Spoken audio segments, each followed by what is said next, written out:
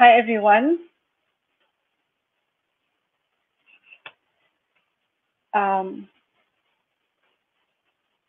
Hi everyone. This is Alaa, Shaheen.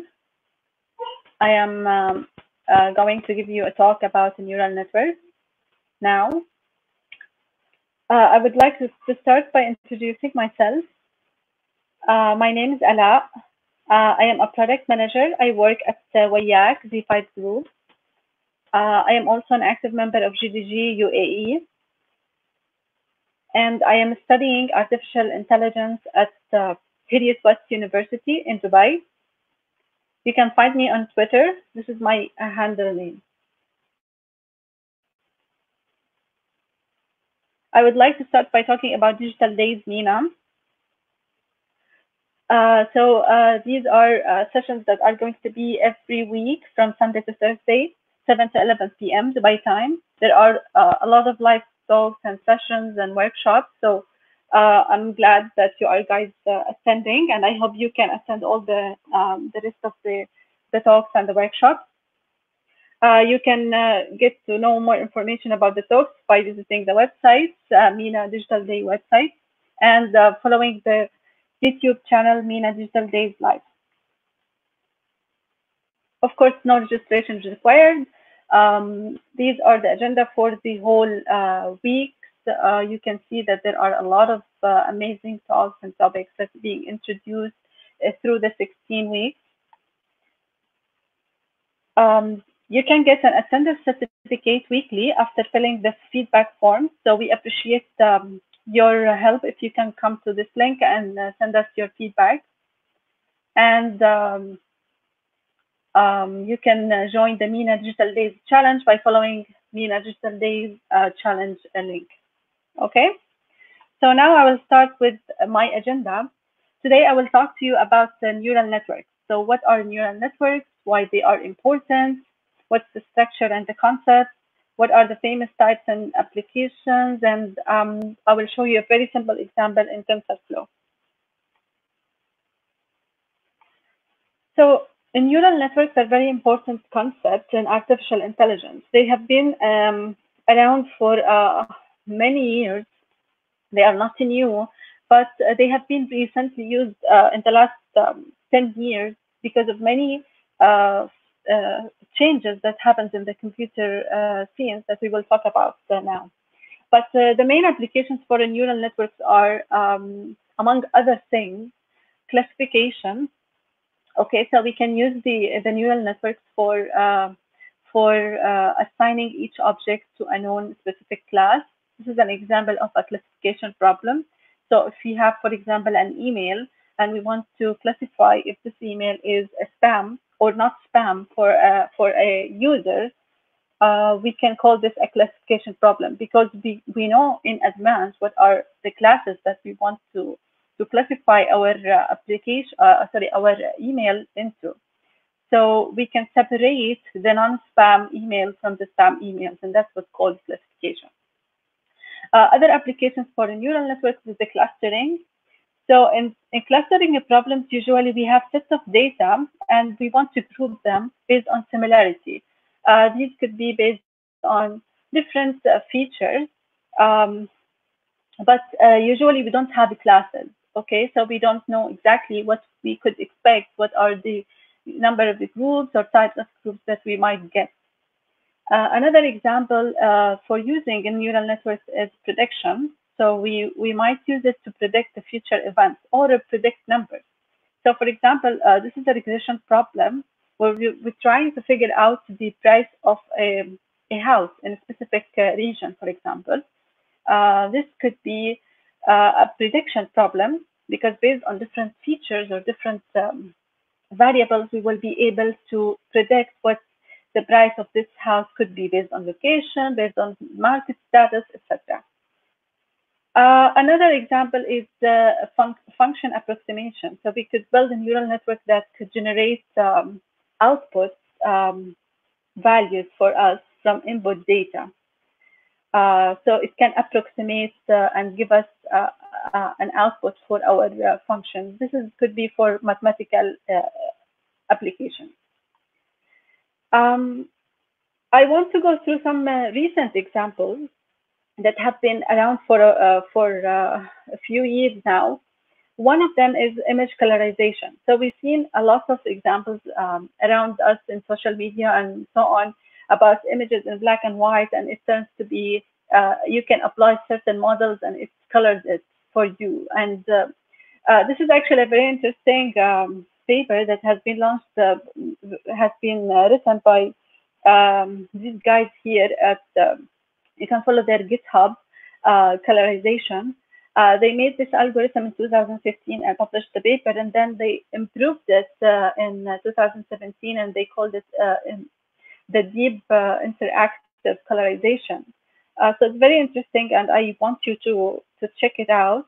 It is actually based on convolutional neural network. Another example is using real-time visual translation. So Google recently in 2015 launched their visual translation. So you can take an image of something that has another language written on it, and you can translate it to any other language you want. So from, for example, Dutch to English, or any other language you want. It supports 20 plus languages, and it's really fascinating, and it's built on the neural networks as well. Okay, so this is also an example about gaming.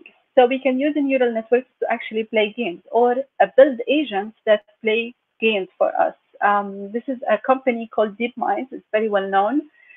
They build AlphaGo algorithm, which is an algorithm that has been used to beat the world master at the game Go. And they built an algorithm called DBQ learning. So you can check here what is happening. So you can see that the game is trying to win, the agent is trying to win the game, okay, but it's still it's failing. So what they did is they trained this agent to play the game, okay, and after 200, 400, 600 episodes of training for this agent playing the game, they figured out what are the perfect or the optimal configurations and the optimal um,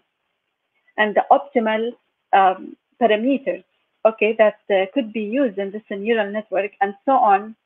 You can actually play the game and win. So the agent has figured out the best strategy that it can be used to win the game, and you can see now it can win the game from very simple shots that it can use. So this is called game trees, and you can train your neural network to actually solve the game trees and be able to. Of course, it can be used in different types of learning, such as the reinforcement learning, but the basic is to use neural network. Okay, so what we are trying to understand here is, can we learn the underlying features directly from raw data? So if we have a set of images, and these images has faces of people, and we've tried to recognize these people. So we want to do faces recognition, okay? So in this case, we can't do this on a high level features only. We need to build our neural network in a way that it actually can detect the features, and because we are feeding the data as images that consist of pixels, okay? So each input in our neural network will be able to detect low-level features and then move it to the next layer and be able to construct mid-level features, such as constructing the eyes, the nose, the ears from the image, and then move it to the third level or other levels in our neural network and be able to construct the high-level features in our application and be able to recognize the faces. Okay, so neural networks have been part of artificial intelligence for a long time. The first model for a neural network in its basic shape has been developed in 1943. You can see that the first perceptron developed was in 1958. Okay, and in 1982, Hopfield artificial neural network have been developed, and this is very important in neural networks because it helps the agents learn and remember. So it's very well known in pattern recognition. In 1986, the backpropagation algorithm, which is the algorithm that has been used to train the neural network, have been implemented. So these rules have been there for a while, but while recently, in the last 10 years, we see this big, big shift in using neural networks, especially in deep learning. Neural networks are the core for deep learning. And because now we have big data, hardware, and software that's available to do that, we will be able to actually use it and apply it in advanced applications. ImageNet is a very famous database for images where you can find many data sets that you can use to train your models, social media, Wikipedia, and the use of graphics processing units, GPUs. And of course, we have modern tools now that we can easily construct our neural networks and use them, such as TensorFlow, which is a free and open source framework for deep learning and machine learning that has been developed by Google. And it has been one of the top frameworks to be used in this area. Okay, so now we will start talking about the perceptron. So the perceptron is actually the basic block or the basic unit that construct a neural network. And this has been developed through observations from nature. So scientists in computer science, they were fascinated about how a human mind can recognize and classify things in life. And they wanted to study how our brain can actually be used to how our brain can actually recognize patterns and classify objects. And by doing that, um, uh, we were able to figure out what's the core concepts of the neural network. So in our brain, there is the neural network, and the neural network is actually consists of neurons. Okay, and the neurons are actually the basic block that can take the input from one neuron to the other neuron. Um, our human brain contains around 80 to 120 billion neurons. Like we're talking about billions. It's like a massive, huge neural network inside our brain. And it is capable of receiving input signals from outside world, okay, and send it to another in neuron. So in our brain, what we can see here, if there is one neuron should be connected to another neurons in another layer. So if we take a vertical section from our cortex in the brain, in our brain, we will see that it consists of layers of neurons connected with each other, and each neuron sends the signals to the next layer. And in our brain, sometimes each neuron sends the output that they get from the previous layer to the next layer up to 1,000 neurons. So they propagate the value, okay, until it reaches the output. The same concepts have been developed, and this is what we call the artificial neural network. So as we can see here, the basic blocks is the nodes, and these nodes represent our neurons, okay, and we have the input. So here we have the input layer of the source. Usually this is input that comes from data set that we have or any a problem feature that we want to investigate. Then we have the hidden layer of neurons that represents our neurons, and then we have the output layer. Of course, in more complicated neural networks, these inside the hidden layers are going to be maybe hundreds or thousands or millions of neural networks, neurons. Okay, so I want to show you in action how a neural network is actually working. Let's assume that we have this simple image. It's a handwritten digit number that we want to be able to recognize from this neural network. So this image is actually 28 by 28 pixels. Okay, so at the end, we have 784 total number of pixels that we want to feed into our neural network. So we build our neural network in a way that has 784 inputs, and then we connect them all with the set of uh, internal layer of a neuron, and this is being connected to another set of hidden layer of a neuron, and then we have the final output. And in this specific example, our output is actually a classification problem that classifies digits from 0 to 9. So we have 10 outputs that we expect to receive. So I want to show you what is happening exactly.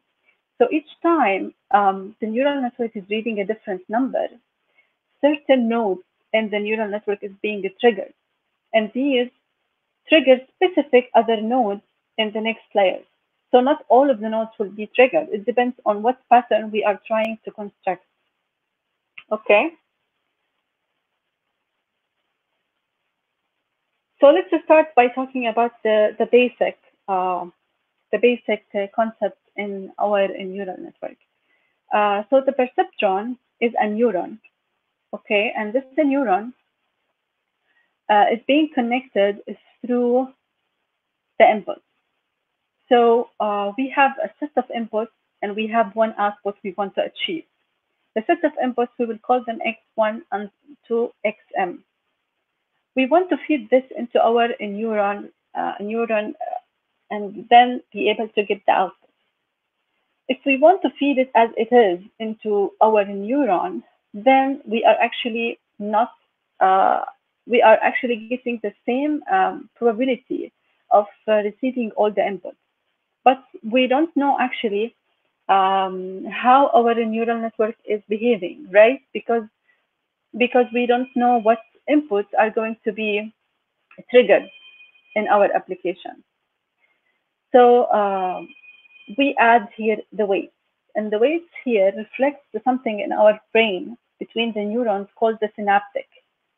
And the synaptic is a kind of molecules in our brains that sense um, the data or the signals from one neuron to another. And when the signal is being received by a neuron in our brain, then it will actually be triggered to be on or off based on the internal state of that neuron. And here we are going to do the same. We are giving different probabilities for our inputs, and we call them weights. Okay, and usually these could be a value from 0 to 1 or from -1 to 1, depends on what problem we are trying to solve. We can define our way. And in order to achieve the output value here, we are doing a summation. So we multiply each input by its weight and we sum the whole values into a summation function. But in order to also get some randomness in our case, we add a bias value. And the bias value also is a random number and usually very small. And then we have our output. So as you can see here is the basic function that is the foundation of a neural network. But here there is something also I want to mention. We don't take the output as it is. We need a trigger or we need a threshold that we want to know that it gives us the desired output that we want. And this is what we call the activation function. So the activation function, if we make it as it is, like a linear equation, because this is actually a linear equation. We are getting an input, we multiply it by a value, and these are linear numbers. Okay, so at the end we are getting a linear equation. But if we want it to be a nonlinear application, or if we want to get a nonlinear output, then we need to apply some nonlinearity into our equation, and this is where the activation comes. Because initially, our line that will separate our data will be actually just a linear line that separates our data. So, okay, this is the V of k, which is our initial output. Then we apply the activation function, and then we get the final output. What type of activation functions we could use? So there are actually many common activation functions, and they all been developed by by mathematicians and computer scientists, and they have tried different types of activation functions. There is no one answer that can be used for all types of neural networks. Actually, in a neural network, we always test and we always play around with parameters and the change. So it is very important to use activation functions that has been used for a while, and there have been papers about them. And so one of the famous activation functions, sigmoid function, it's a function that when you apply it to your input, you get an output between 0 and 1. It can be used for types of neural networks that we want to get a probability as an output. Even though sigmoid function has been there for a while, it also has some issues. It is sensitive to change, and it has some issues, but still it's used in many applications. Another activation function, hyperbolic tangent. It's an activation function that when you apply it into your input, you get an output between -1 and 1. And ReLO activation function. ReLO activation function is very easy. It's actually similar to the linear function, but for any value below 0, we always get 0. For any value above 0, we get the same value. So it's a linear in the positive side. So how do we use these activation functions? So we apply these activation functions here. After we get the summation, we feed forward our output into the activation function, and then we get the final output. Okay. Why are we going to do that? To introduce the nonlinearity. This is an example where we actually see two classes of data that are separated linearly, and this is what we call decision boundary. Decision boundary is where we can actually separate our data into classes in our dimension space. So in this case, our data is separable. There is no overlooping between our data, so it can be easily separable by line. But here we can see that there is overlapping between the two classes, and that's why we cannot draw just one line or one decision boundary to separate our data or our classes. So in this type of application, we want to use different type of activation functions. I want to show you this simple example. This example actually is for a very simple neural network that has one neuron, so it's similar to the perceptron that we are trying to understand. We have here two inputs, which represent two features. We could say, for example, that we want to try to predict or classify the students in our class. So if someone wants to classify, for example, if a student can pass or fail a class, we could put two features as input. One feature could be the number of hours that the student is spending using their homework, doing their homework, and the other feature could be the number of lectures they attended. Okay, these two features could be feeded into our perceptron or a neuron, and then we can get an output. And the output is going to be a line that separates our data and classify if this a student actually can pass this class or not. In this specific example, I did not add an activation function. So you can see it's a very small neural network that has one layer, one neuron, and the activation function is linear. Okay, so let's play this video and see what will happen. So as you can see here, there is a blue area and an orange area. Okay, and there is like a specific white line that has been drawn here. So after trying to train our data, our network on the data that we have, we were able to separate our data linearly by a line. Okay, this is not an optimal in our case.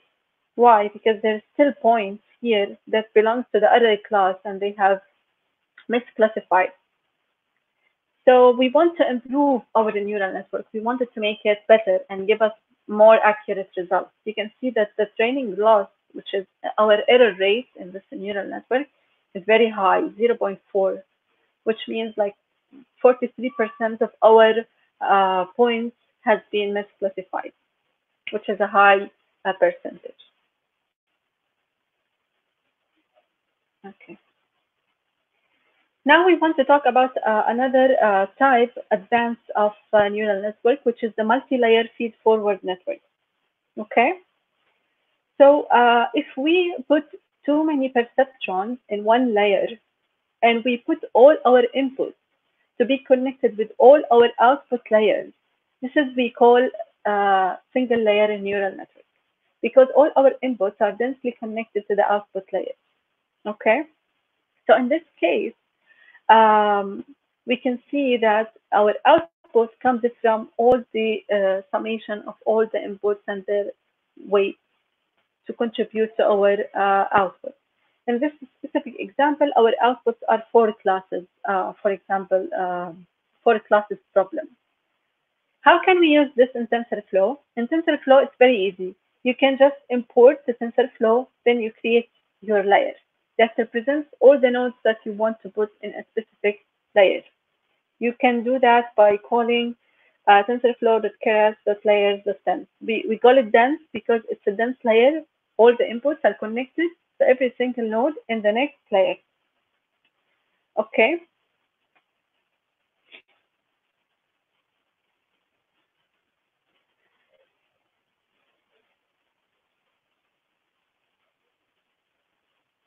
Now, with the multi-layer neural network, in multi-layer neural network, we have two layers. Okay, so we have one hidden layer that we don't see, and we have the input and the output layer. So in this specific example, we have the input layer, we have four nodes in the hidden layer for the neurons, and then in the final layer, in the output layer, we have two neurons. So this is a binary problem because we're trying to classify a problem into two classes, yes or no, spam or not, pass or fail. So it's a two binary problem. The same way we define it, but since we are using a multi-layer and we have in the future we will add maybe more layers, so then it's sequential. We call it a sequential model because we're creating a sequential layers of nodes that's connected with each other. So we call it by calling, we define it by calling the sequential model. Then we define it by giving it two layers. The first layer will take n nodes, and the second layer will take two nodes. If we add more and more layers in between, then we are talking about DB neural networks because this is how we are going to build more complex neural networks that can be used to do complex tasks and be able to achieve very difficult classification or clustering problems. So in this specific example, we have these inputs layer, first hidden layer, second layer, third layer. We can add as much as more layers into our neural network, and then finally we get our output. So here, for example, we're talking about a problem that classifies into three classes. And we can do this the same. So we can actually use the sequential model and we can call our list of uh, of layers. And inside the sequential model, we define the first layer. We give number of N1 nodes. We define another dense layer, N2 nodes, and so on. And the final output could be 2 nodes or 3 nodes, depends on our problem. Okay, so I did another example. This example has also two features as input, and it has one hidden layer with 2 neurons, and we get one output only. And as you can see here, I'm using here a sigmoid activation function. Okay, so we want to see what will happen when we run this more advanced network with better activation function and with more neurons, and see if it's going to converge and give us the correct uh, classification or not. So as you can see, it tries uh, to classify the data, but still it's not being able to, because it's not only about the activation functions. There are other things we want to take into consideration to be able to classify our data correctly. And this is what we are going to look into now. This is another example. I added actually another layer. So now we have two hidden layers. So the neural network now becomes more complex. And we have the same thing. We have two sets of inputs, okay? 3 neurons in the first hidden layer, 2 neurons in the second hidden layer, and one output. So we want to know if this user is going to get pass or fail, for example, or yeah. So let's run this. I used here another activation function, reload activation function, and I want to show you by changing the activation functions and the number of nodes, how this is going to converge properly. So as you can see, it now started to look to the data in a non-linear method. So it starts to actually classify the data properly. So it tries to draw the decision boundary that classifies the data properly. We can see that the training loss or the error in our network is getting less and less. So this is a good indication that our network is actually working. Of course, we don't want it to overdo it in a way that we overfit our data. So this is one of the issues that neural networks face. That's why we want to be careful when adjusting our parameters. This is one of the issues that you might read about, how to avoid overfitting our data or underfitting our data. So we don't want to train our model very much in a way that it cannot be applied to any other data set, or we don't train it enough so it doesn't respond well to our data. So as you can see here, our training loss or error becomes very low. It's 0.11, so like 10% only of the data is misclassified, which is very good. Okay. So let's let's see how we want to actually use the neural network.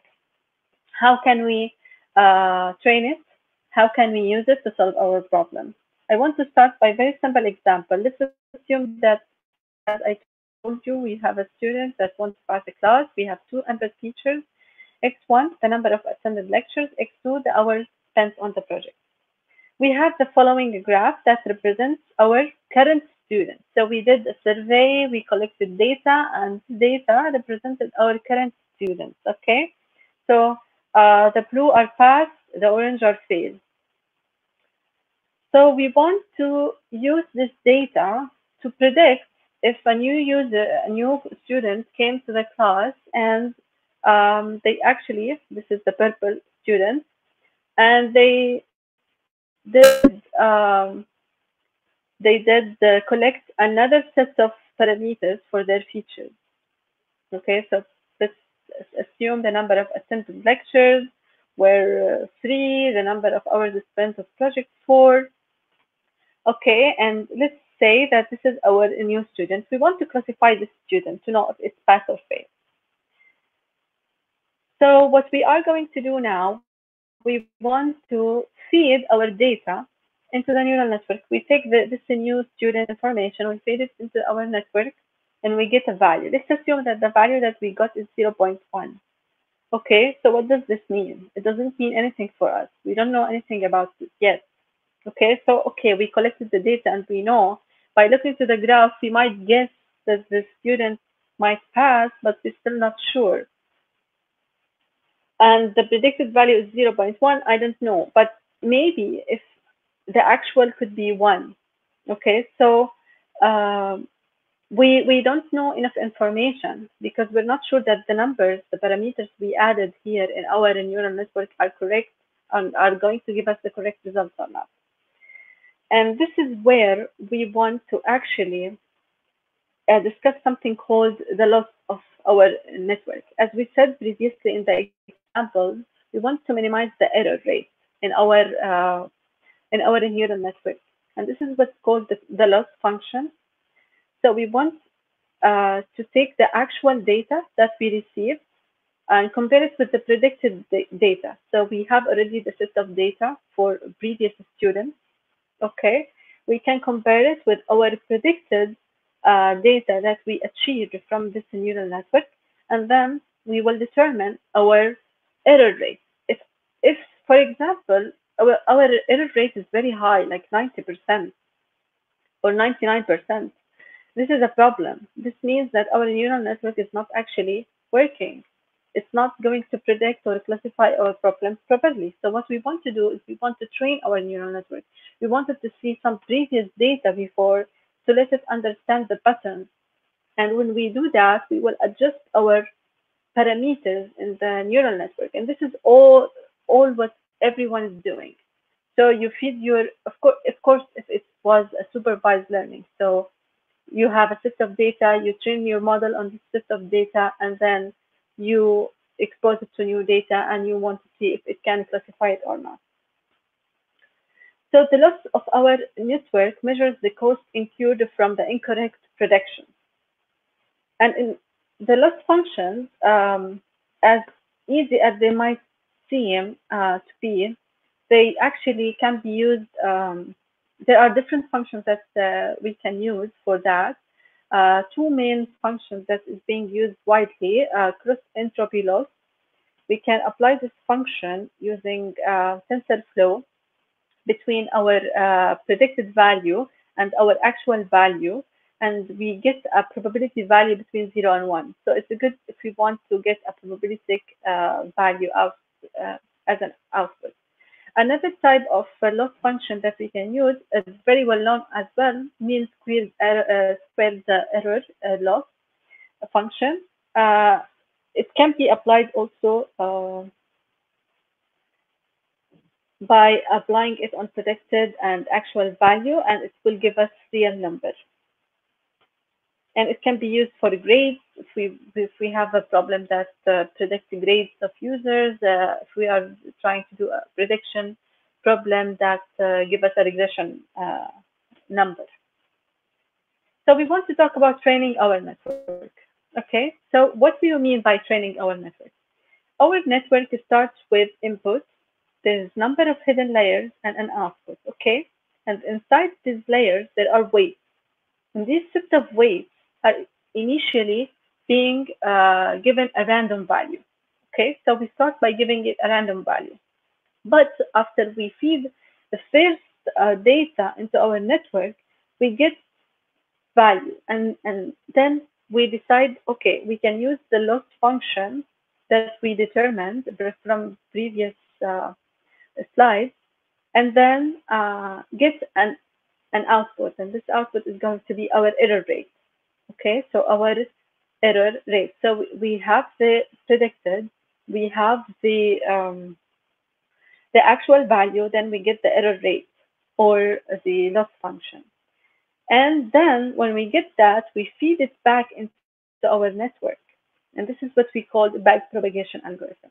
When we feed it back into our network, we will be able to use it to adjust our set of weights. So our goal at the end, we want to find the set of weights that can give us the lowest loss in the network, the lowest error rate that we can achieve in a network. And then we will be sure somehow, like 90%, that, okay, our classification problem will be correct.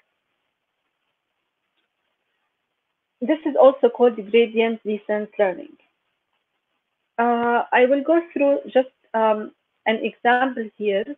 If you want to train a multi-layer neural network, this is actually what's happening in reality when you build a neural network and you start to training it, and then you want to adjust the weight. So we have this neural network. It's a multi-layer, has sets of inputs, first hidden layer, second hidden layer, and output. On each set of inputs here, there are weights. So there is weight here in this layer, weight in this layer, and a weight in the final layer. We can actually represent our weights as a matrix, two-dimension matrix, or as many dimension matrix as we have. It's a two-dimension matrix. Why? Because we want to set all our weights in one big matrix, and then we can use it in our equation. So we know that while we are training the data, we should adjust the weight. So how do we do that? We start by feeding our data the first example. Okay, so we get the output, then we compute the error here, and we feed it back into our layer, and we adjust the weight. This is exactly how it happens. And when we adjust the weight after the first input, we get a new weight. Okay, so we use this new weight in order to be able to train it on the next input in our data. We feed the next input of data with the new weights that we adjusted, and then we check our output and we calculate the error rate again. And we continue to do that until we reach a point that we are satisfied with our error rate and we don't want to adjust our weights more than that. This function here represents how we are actually using the multiplication of the weight matrix with the input matrix here as an output, and the output here will be an input to the next function, because here there will be an x function here, an output from the first layer that will be multiplied by the weight matrix and also will be fed as an input to the next layer and so on. It is a little bit complicated algorithm, the backpropagation algorithm, and actually you don't need to train your neural network using this backpropagation algorithm, but it's one of the famous and most used, not most used, but the first one that the neural network has been implemented with. Of course, you can find many other algorithms that you can train your neural network with, but this is the most common one. So as I explained to you, this is the steps that we use to do that. Of course, in TensorFlow, we don't write these from scratch. There's already models. You can just call them and they will do these steps for you. Just you need to understand the steps and use them properly, because this is how we implement and then train the neural network. So we start by feeding our inputs forward through the network. Okay, so we feed our data and we get an output. Then we get the output, the error at the output. So we get our outputs here, we calculate the error. The way that we calculate the error is already an equation that you can call in TensorFlow and use as it is. Then we feed the error backwards into our input. So we feed it in the first layer, then the second layer, and the first layer, because we want to adjust the weight on all layers. This is where the backpropagation algorithm gets a little bit difficult. Then we determine the weights adjustments. We adjust the weights, then we repeat for the next input pattern. We repeat this until all the errors acceptably small. Of course, there are many ways to do the training and the adjustments of the errors. So we can do it input by input, what we call online learning. So when we get a new input, we actually adjust the learning directly. And then when we get the next input will be trained on the new adjusted weight and so on. Or we could do it in batches. Each one of these two methods have their own uh, issues, okay? But you can still read about them and see the pros and cons of each training method. This is an example from TensorFlow. So you can import TensorFlow model library. Then you define your weights as random values at the beginning. Then you loop through your here you can loop forever, or we can put a condition until our, for example, loss is not less than 0 0.1. We can determine this based on what we want. Then we can inside that we can call the gradient tape class and define. So as we said, as I told you before, the backpropagation algorithm is called the gradient descent, and this is where we call it here. So we compute the loss on the weight as an error rate. Then we take this error and apply it to the gradient algorithm, which is the backpropagation algorithm here, and it computes the gradient. And the gradient is the changes in the weight that I want to apply. Okay, so our new weights will be the previous weight minus some value, some random value we determine, learning rate multiplied by the gradient, which is the new value that we computed through the gradient or the backpropagation algorithm. Okay, so I want just to go through how to define your neural network. What are the correct steps when you want to build a neural network for the first time?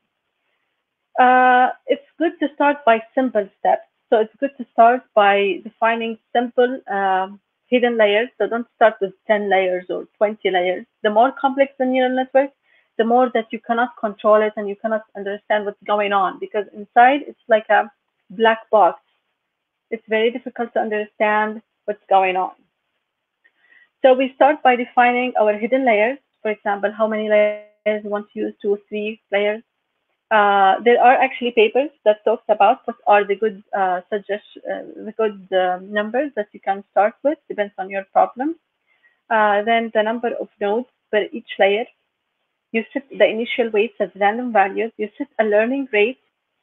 A learning rate is a very small value that we can use it, as we explained here, to adjust our gradient, our weight, and it's a small value. And usually by research, it specifies a specific value, so you can read about it and use it. You need to define your activation function on the node. So do you want each layer in your neural network to use the same activation functions, or different layers will use different activation functions? It depends on what output you want to gain from each layer. Then after you do that, you define what are the loss functions you want to use to determine your error rate. Then you call your gradient descent optimizer. Then you feed forward your network with the data. You compute the loss for the errors. You backpropagate the gradient of loss back into the network. And finally, you update the parameters. You update your parameters. The bias rate, sometimes we update the bias rate because it's part of the weights as well. So we update all our weights. If we put it all together, we can see here that we can start our model by defining a sequential. And inside the sequential, there are layers, and the layers contains the nodes. So we define the model. We called our optimizer. There are different defined optimizer in Keras, so you can go inside the documentation and read about it and see the pros and cons of each optimizer. Then we train our model on the X data, which our set of inputs. We get predictions, set of predicted values. Then we call the gradient state object. Then we start to compute the loss between our predicted values and our actual values. We get the loss, which is the error rate.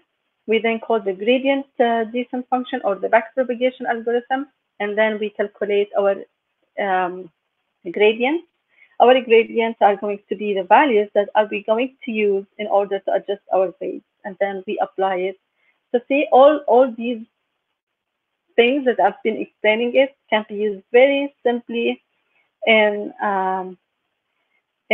using TensorFlow by just calling the correct libraries. But it's very important to understand what's happening inside, because this is how you understand, and then you build more complex algorithms, and then you contribute maybe to science with a very good algorithm. So the resources I used here, there is a nice machine learning crash course provided by Google. You can check developers.google.com, the crash course Introduction to Neural Networks. There is a nice playground exercises there where you can run the examples that I just showed you here. There is a very nice book called The Neural Networks and Learning Machines. You can check. It's a very famous book that many universities around the world used to teach the neural networks course. Yeah, and that's it for me. Thank you very much for your time, and I hope you enjoyed the session. Thank you.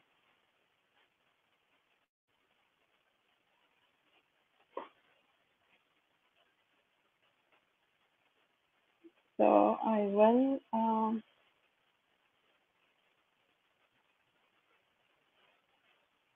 will look through the comments now, and if you have questions.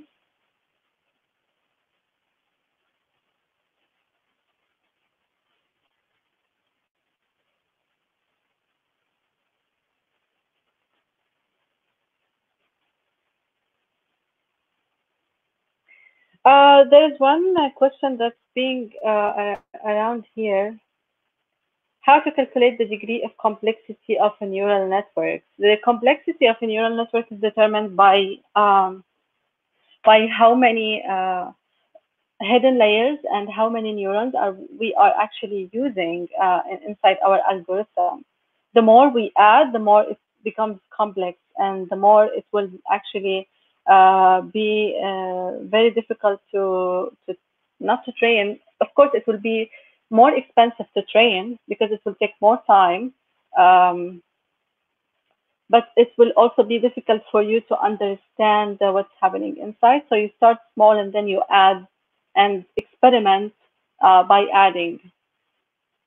Of course, you need to understand your input and output, what you're trying to reach, how many input features you're adding into your network, what are the outputs that you want to achieve, etc.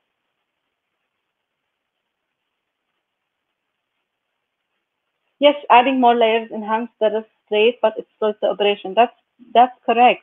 And this is where we want to try and see and compromise between these two things.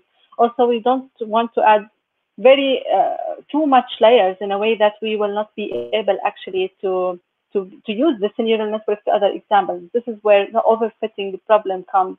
You need to read about it. It's a very important concept.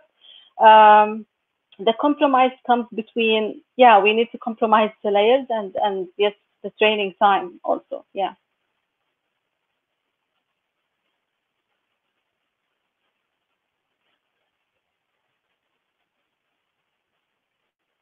There's a question, how do we integrate with a neural network? Oh, actually, this could be another session. It's we could actually use an existing model and try to solve it for another problem that exists. There are a lot of resources online. You can read about different types of neural networks and try to play around with it.